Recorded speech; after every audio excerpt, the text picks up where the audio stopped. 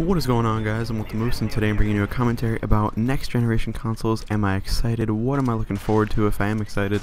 And what am I a little hesitant on? What am I not really looking forward to at all? So let's get right into it. The gameplay you're watching on screen here is an AK-47 Black Ops 1 gameplay, as you guys probably see. I have been getting into Black Ops 1 pretty heavily in the past few days, but I'll get into that in another commentary and at a later date. But yeah, this is AK-47 on Nuketown in Search and Destroy. I'm playing with a buddy of mine, and I do pretty well. I think I go like 7-2 or something, so not too much downtime for you guys. Should be a pretty enjoyable gameplay to watch. But so getting right into it, next generation consoles, as many of you probably know, and maybe some of you do not know, I'm getting the Xbox One. I'm not getting the PS4. Definitely not wealthy enough to get both. That's for sure. But honestly, I probably would get them both if I could. I cannot, so it's not really an option for me.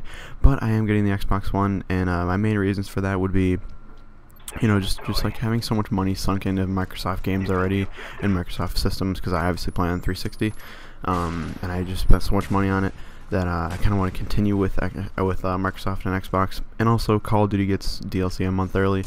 I know it's not a huge deal to most people, but since I commentate over Call of Duty games on YouTube, and the DLC maps in those videos are generally fairly popular, it's very important to get the maps early and be able to play them before anybody else.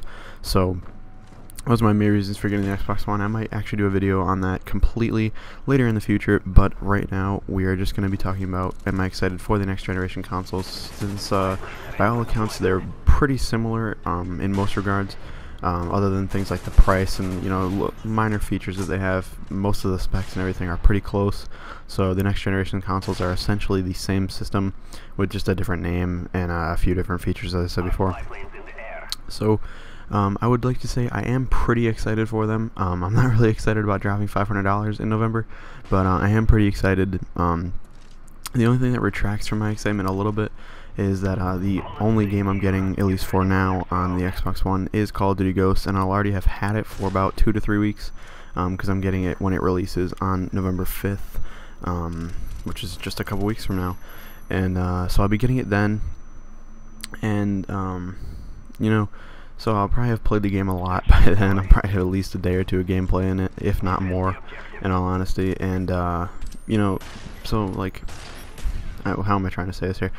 The only game that I'll have is a game that I've already played before, and so it won't necessarily feel like a new system to me. Obviously the dashboard, things like that, will be certainly different, but as a whole, it'll probably feel very, very similar to the Xbox 360.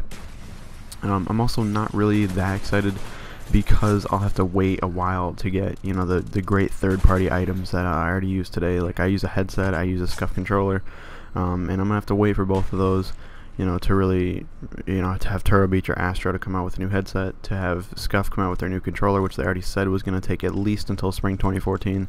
So it's just a little bit disappointing that I won't be able to use everything that I like to use right away.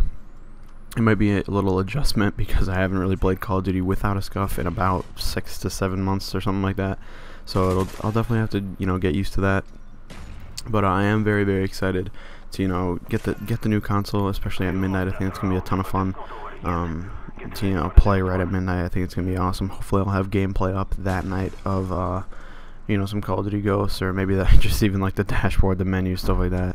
Interesting stuff that you might find enjoyable. But as a whole, I am pretty excited for the new consoles, but I'd love to know what you guys think. Whether or not you're getting the PS4 or the Xbox One, are you excited for it? And why you're excited for it? I'd say I'm excited because it's a new step. Hopefully the new consoles will bring a whole new wave of games. I'm already liking, what Titanfall's bringing out. I think it looks really, really cool. Destiny looks pretty good. There's a lot of other games that really look great, really, really good. Dead Rising 3 looks great. Rise, Son of Rome also looks pretty good. Obviously, we have no idea whether or not these games are going to be good. I really hope and pray that Titanfall is good. And I think I'm going to do a commentary about that, later in the week, why I want it to be good and not, bad. Because I know a lot of people in the Call of Duty community probably do want it to be bad because they want Call of Duty to continue, but I'll explain my reasoning for wanting it to do well. in a future commentary. But I definitely do want it to do well. I think the game could be really fun to play, and you know, it would be really enjoyable to you know, play a game that's similar to Call of Duty but different at the same time. There's not many games like that out there right now, and hopefully we can see that in the future. But as a whole, guys, as I said, I am definitely looking forward to the next generation of consoles. I'm getting the Xbox One, as I said before, as well. But what are you guys? What are your guys' take? Are you getting the Xbox One? Are you getting the PS4? Are you gonna wait? Maybe you want to wait and see if, you know, the prices drop. You know, after the holidays, something like that. Maybe in the spring the prices will drop. I know I heard a few stories on Machinima that the price of the Xbox One was going to drop by over $100 come June 2014, I believe it was. So I guess if you want to wait until June 2014 to get your Xbox One, maybe you get it a little cheaper. Get it for the same price as the PS4. You know, maybe it doesn't make you feel as bad about buying it. But for me, I'm too much of a hardcore gamer to, you know, wait a little while. Even with, you know, the price, the kind of ridiculous prices almost.